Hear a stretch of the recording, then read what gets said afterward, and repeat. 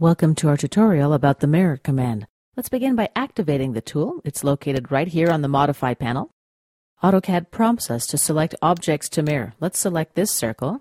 Since I finished my selection, I right-click. Now we need to specify the first point of the mirror line.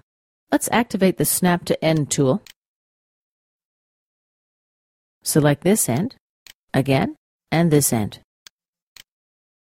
Lastly, we've got the option to erase the source object. Let's right-click and select No.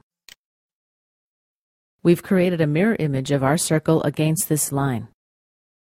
Let's move to my next example. Here I'm going to create 4 copies of this circle and rectangle within this larger rectangle.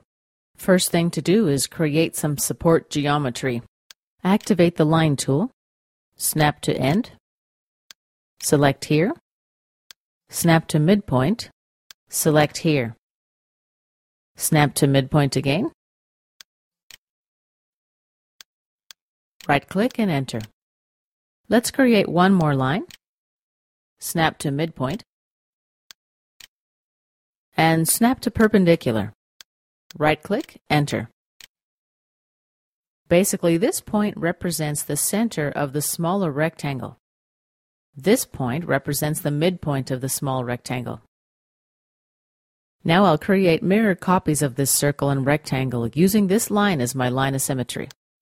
Activate the Mirror tool. Select the objects to mirror, the rectangle and the circle. Right-click when we finished our selection.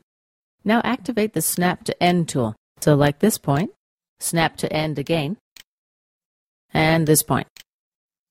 Lastly, we need to specify whether or not to keep the source object. Right-click, select No. Now I'm going to make a mirror copy of both of these rectangles and circles against this line. Let's activate the Mirror tool.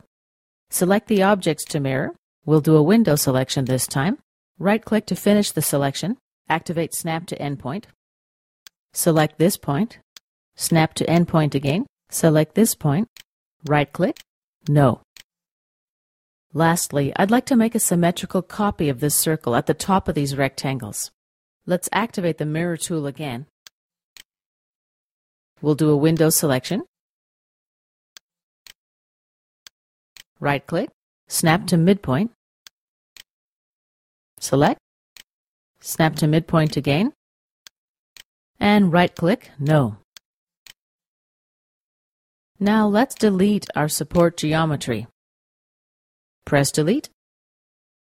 This concludes our tutorial about the mirror command.